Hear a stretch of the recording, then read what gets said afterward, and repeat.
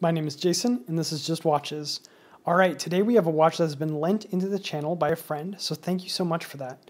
This is the Orient Neptune, which used to be called the Orient Triton, and which is now, as far as I know, discontinued.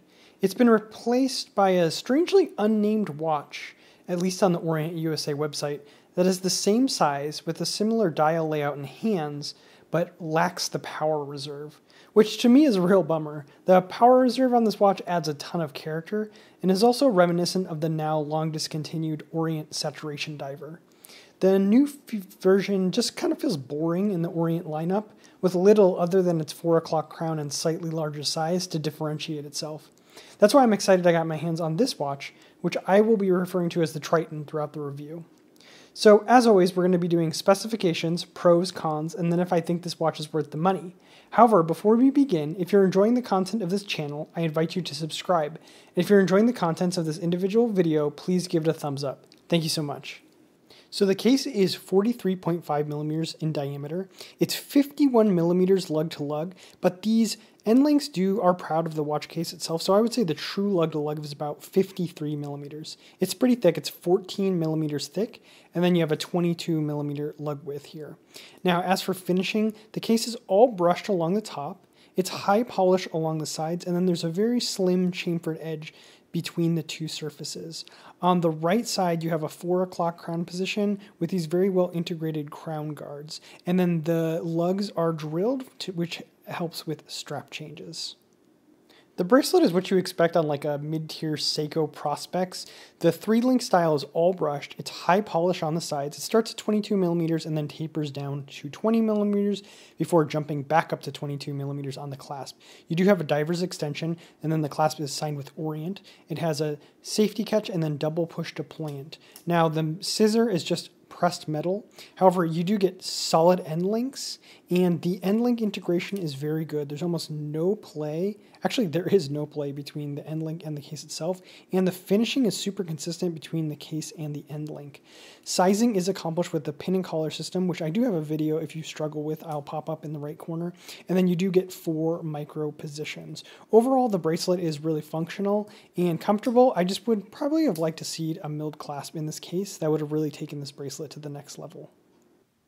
So the screw-in case back is gorgeous on this watch. I've handled a lot of other Orient divers, and they have this, usually on the back there's 2 dolphins sort of swimming in a circle, but it's kind of barely etched into the case back, and I could really take it or leave it. But this case back has a deeply etched, it's high polish Orient logo, and then there's a relief with a textured background to kind of make that high polish pop even more, and it's really thick. It's really like popping out of the case back there. Really nice. It really kind of elevates this watch. You can tell they're aiming at a higher tier, a slightly higher tier than, say, like the Ray or the Mako. So I like what they did here with the case back. This does also help provide 200 meters of water resistance. And then as far as the movement, this watch also has a very nice movement. It's powered by the 40N5A. So this is a hacking, hand-winding, 21,600 vibration per hour movement with a 40-hour power reserve, and it does show that power reserve as one of its complications. I was unable to find the stated accuracy, but we will get it on a Timegrapher later. And then it also features the date. Now, this is the same movement that was used to power Orient much more expensive, but now also discontinued Saturation Diver. So you're getting a really nice decorated case back and then a really nice movement in this watch. So the 7mm screw down crown is signed with the Orient logo and then is nicely knurled. And then right there in the middle, there's an O-ring. I don't know if this actually serves any function, but it's definitely quirky and adds a lot of character to the watch overall. The one caveat on this watch is when the crown is deployed, there is quite a bit of crown wobble. I've heard mixed things about this, that it's a problem, and I've also heard that it's just designed this way. So if you've owned this watch for a long time, I'd love if you chime in and let me know if it became a problem over time or not. The crystal here is a completely flat sapphire crystal, and it is treated with some AR coating, and that does help with visibility of the dial. I'm really glad they use sapphire here. I almost always prefer it to regular mineral or hardlux just due to the fact that it's much harder to scratch. So the 120 click unidirectional bezel has a gold tone around the edge, and then it's very easy to operate even under the camera here. The action is consistent throughout. It actually is very reminiscent of the Orient Kamasu I had, and everything thankfully lines up perfectly. And then the bezel insert on this one is aluminum. So the dial is a matte black and has a very interesting layout. You can see at the 1 o'clock position you have the power reserve indicator, and that does show you how many hours are left on the reserve of the watch. And then you can see the bottom section of that is gold to match the overall color scheme of the watch. And then at the 6 o'clock position you have a lot of text. You have the Orient logo, Orient, automatic, and divers 200 meters. It's a little bit cramped down there, but I think that all that text does actually serve to counterbalance the power reserve on the top of the watch. And then you do have the date is just cut into the dial at that 4 o'clock position, and they did maintain some of the indice there. I do like that they maintain the indice. It just helps with legibility of the dial. And then finally on the chapter ring matches very well, and then you have dashes for each of the minutes with a slightly thicker dash for each of the hours.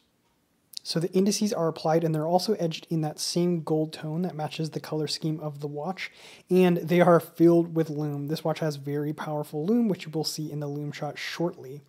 And then the hands, I have probably my first major complaint on this watch. You have the hour hand is fine. It's this gold tone filled with a lot of lume arrow, and then you have a sword style minute hand, but that minute hand is very short. And this is my pet peeve. I don't like short minute hands, but this one is objectively short. I think you will agree. It doesn't really reach that much farther than the hour hand, and it doesn't reach anywhere near the chapter ring to kind of point to which minute it is. The second hand, ironically, is quite long and tipped with an arrow that is also well loomed, and it's terminating, you can see, all the way out there at the chapter ring. So I just wish that minute hand was a bit longer.